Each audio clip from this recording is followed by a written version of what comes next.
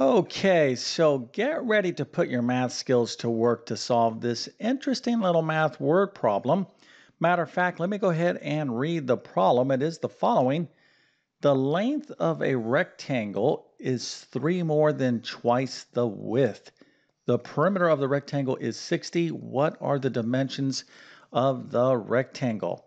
Okay, so that is the question. Feel free to use a calculator, but if you could figure this out, go ahead and put your answer into the comment section.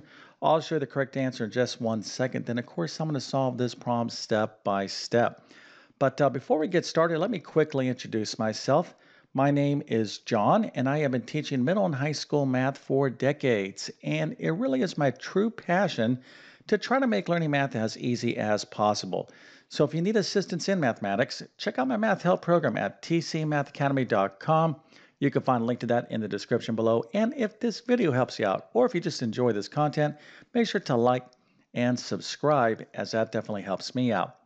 All right, so again, the problem, the length of a rectangle is 3 more than twice the width. The perimeter is 60. What are the dimensions? Well, let's go ahead and take a look at the answer. The answer is the following: 9 by 21. So we don't have any units of measure here like inches or centimeters. So the length and width, or the width is 9 and the length is 21. Okay, so how did you do? Well, if you got this right, let's celebrate by giving you a nice little happy face and A plus, a 100%, and multiple stars. So you can brag to your friends and family that indeed you are a whiz, a certified professional in the area of solving basic algebra word problems. And that's effectively what this is. This is a very classic, typical type of problem you will see in an algebra course.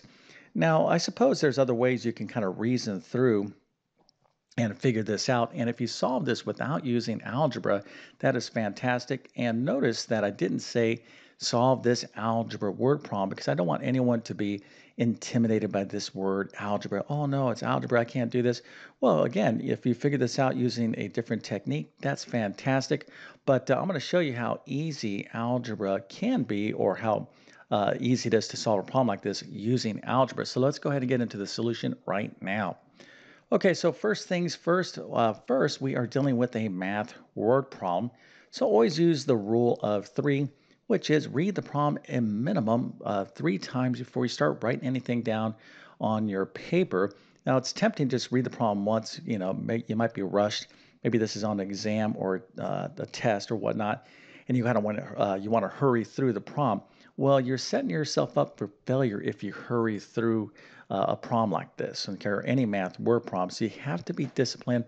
And even though you might understand the problem, read it again because it's going to really kind of sit in your brain a little bit longer. You're going to be able to think of possible strategies or other techniques you could use to solve a problem. So again, the rule of three, make sure you understand the question. But after you read the problem, like at least 3 times, then what you want to do is try to model the situation or visualize it. And of course, this is where math becomes very creative.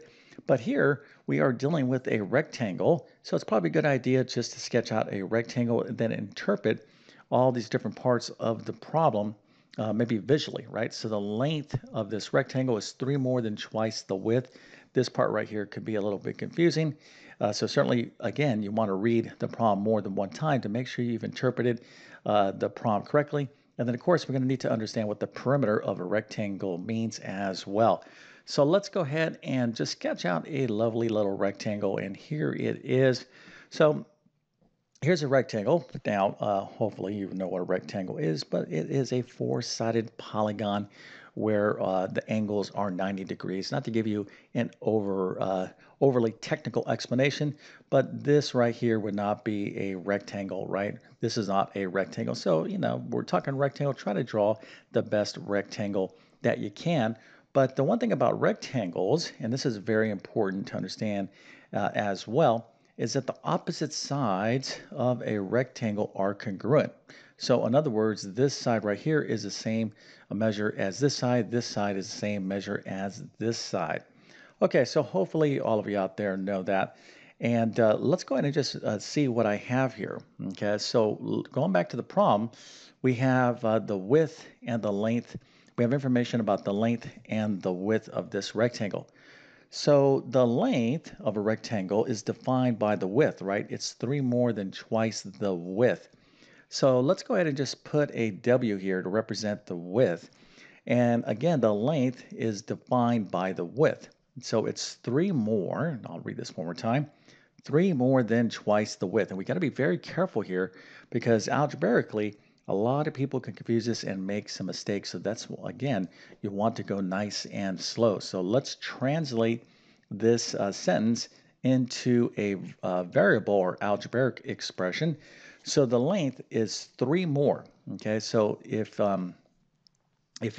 let's say you have $4 and I give you three more dollars, okay, how do we interpret that mathematically? Matter of fact, let me change the color here. So you have $4 and I give you three more dollars. So does that mean you have this many dollars? Okay, do we multiply? No. If you have $4 and you have three more dollars, we add three. Okay, so this part of the problem right here, three more, means that we have to add 3, not multiply 3. But multiply or add 3 to what? Well, this is 3 more than twice the width. Okay, so here is the width. Twice the width would be 2w. So the length is 3 more. Okay, this part right here, 3 more than twice the width. Okay, so hopefully this makes sense. Now, this is the first part of figuring out this problem. The second part is that we have this information right here, which is going to be critical, that the perimeter of this rectangle is 60 units. All right, so what does perimeter mean? This is very, very easy. The perimeter of any object is the distance around the object, the sum total. So if we wanted to calculate the perimeter of this rectangle, we would take this side and we would add it to this side and add it to this side and add it to this side. So add up all four sides, we're going to get 60. But remember that I said that a rectangle, the opposite sides are congruent. Okay, so if this is W inches long, for example, well, then this side over here is also W inches long. And over here, this length would also be 2W plus 3 inches long. All right, so hopefully you can kind of see where I'm going here. But let's go ahead and ask ourselves, all right, well, we have, an interpretation of the problem. We understand what the perimeter is. How are we going to figure this out? Well, we have a variable here. Okay, we have the width, and then we have the length. We've got this variable L and this other variable W right here. Well, what we need to do is set up an equation. You see, when you use a variable to express an unknown amount, you can't solve for it in algebra unless we can set up an equation. Now, typically, you want to try to set up equations with the least amount of variables needed. Okay, so we have L and we have W. So the length really is 2W plus 3. Okay, so that is the length. So let's just kind of erase this right here because what we want to do is set up one equation with one variable. And that variable, of course, is W. And if we can figure out what W is equal to, if we could solve for W, well, then I can get the width and I can also get the length. Okay, so how are we going to do that? Well, we're going to use our knowledge of the perimeter, okay? And in most algebra word problems or math word problems, they give you enough information to solve the problem, okay? In other words, if you're not quite sure, reference the problem again, read the problem over and figure out, hey, how can I build a relationship such that I can solve this unknown? Now, I want to kind of caution you, oftentimes, not all the time, but certainly, it's not all that infrequent. You will get an algebra word problem or a math word problem with extraneous information. So you got to be careful. In other words, there's a lot of information in the problem. You don't need this information. They throw that in there to kind of confuse you. And I know some of you might be saying, that's so, wrong. Why do they do that? They should just give me the exact amount. Well, because in the real world, right? Let's say you're actually trying to use math to solve a problem. You're going to be collecting data, trying to collect a lot of different information. And some of it is not really applicable, but you have it anyways. So same thing in algebra word problems or math word problems. You just got to use the information you need. And the information we need here to build an equation has to do with the perimeter. Okay, so we know that if we add all four sides up here around this rectangle, the answer is going to be 60. It's going to be equal to 60. So that's exactly what we're going to do. So we have the width right here. Well, this is the width as well. So how many W's do we have? Well, we have two W's, right? So W here, and then I have 2W plus 3. So this is also 2W plus 3. So how many 2W's plus 3 do we have? Well, we have 2. Okay, so 2 of these plus 2 of the W's is equal to the perimeter, which is 60. So let's go ahead and build an equation, and this is what we have. So 2W, so this is two sides of the rectangle, and these are actually both widths, right? And then here are the two lengths, okay? But the total sum of these sides is the perimeter, which is 60. Okay, so this is our equation, and hopefully you're with me. So at this point, it really comes down to your ability to solve this equation for W. This is a basic algebra linear equation. So let's go and take that next step, which of course is having you subscribe to my YouTube channel.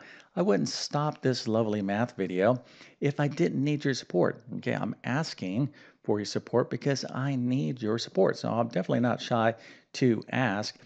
Because if it's that old adage, you got to be never be shy. Okay, and by the way, too, this is a good tip for some of you that are students.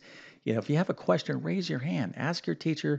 Let's say on an exam, be like, hey, I don't understand this. Look for hints, look for help, because oftentimes your teacher will help you more than they probably should if you ask. So never, if when in doubt, make sure to ask questions. And for me, I'm going to ask you to subscribe. It's important because I need to reach as many people as possible that are struggling in math. Okay, that's my goal. I've been teaching math for so many years that I'm like, hey, what good is it for me to have all this knowledge in my brain? I'm trying to help people. And the only way I can help people is for our YouTube channel to continue to grow, because there's nothing worse in my world than having a student saying, I'm bad at math. I'm just not smart enough to learn math. That's not true. That is not true. Okay. The reason why people look like this in terms of mathematics is they're frustrated because they don't understand. Okay. If we don't understand, this goes for any topic or subject for us, right? All people. If you don't understand something, you're not going to like it. And you're certainly going to feel like you're not smart enough to learn anything. So here is the deal when it comes to math. You can learn math, but there are no shortcuts. Okay, so when it comes to, let's say, algebra, for example, you got to really kind of study it from the basics. Okay, and don't give up. Right, that's basically what I'm saying. And if you need clear and understandable instruction, well, that's what this channel is all about. So let's move back to the problem. Thanks for giving me some time. Thanks for being patient for me. I know a lot of you say, "Boy, hurry up, get to the top. You talk too much." Listen, I get that, but this is the way. I need the support to continue to build my channel. So thanks so much, and let's get back to solving this basic equation. This is not too difficult of an equation to solve if you have, let's say, math skills, even up to, say, pre-algebra. Now, if you don't understand algebra, how to solve linear equations, let me give you a couple quick suggestions. One, I have a ton of additional videos on my YouTube channel that will explain this process. I'll walk through the complete solution here in a second. But I also have my algebra courses. My most popular courses, you'll find links to those in the description as well. So if you really want to learn algebra, you can sign up for my pre-algebra class, my algebra 1 class, or even my math skills rebuilder class. That course is designed for those of you that might want to just kind of go back and relearn all the math that you forgot, or maybe learn math the first time because you never really, understood it in school. Okay, so here we go. We get 2W plus 2 times 2W plus 3 is equal to 60. What do we do first? Well, this part of this equation is a part where we need to use the distributive property. Anytime you have a number outside of parentheses, we can't do anything here until we distribute this number to these inside terms. So 2 times 2W is 4W, 2 times 3 is 6. So now I have 2W plus 4W plus 6. 2W and 4W, these here are like terms, so we can add the coefficients, which are the numbers in front of the variables. So 2 and 4 is 6. So now we have 6W plus 60, or 6W plus 6 is equal to 60. Okay, so continuing on, what do we need to do? Well, we need to get all our numbers on one side of the equation and all of our variables on the other side of the equation. So we're going to go ahead and subtract 6 from both sides of the equation. Remember, the golden rule in algebra is whatever you do to one side of the equation, you could do the you could do whatever you want to one side of the equation as long as you do it equally to the other side. So we're going to subtract 6 from both sides of the equation, add down in a column manner. So 6w plus nothing is 6w. Positive 6 minus 6 is 0, and 60 minus 6 is 54. Okay, so now we're down to the very last step to solve for w. So we have 6w is equal to 54, so all we need to do is divide both sides of the equation. Again, both sides by 6, and we get 6 divided by 6, which is 1, or 1w, or w. And 54 divided by 6 is 9, so w is equal to 9. Now, one thing you don't want to do as a student is to be, oh, yes, indeed, I am so happy. I am so smart. I'm going to get an A plus. Look at me. I just solved for the variable, and then turn your paper in, because unfortunately, that is not going to end well for you. You're going to get points taken off. You got to make sure you answer the question. So in your excitement, you just can't, stop and be like, okay, here it is. Well, what was the question? The original question was, what's the dimensions of this rectangle? So you got to go back and use this information. So W is equal to 9. That is the width. Okay, but what is the length? Well, we have to actually calculate that.